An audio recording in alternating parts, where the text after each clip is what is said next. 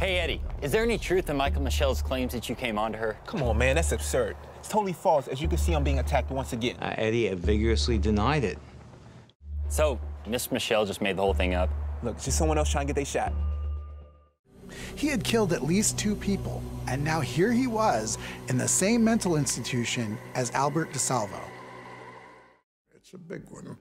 He's been saying some interesting things. Crimes he's committed. Things in the newspapers, you know?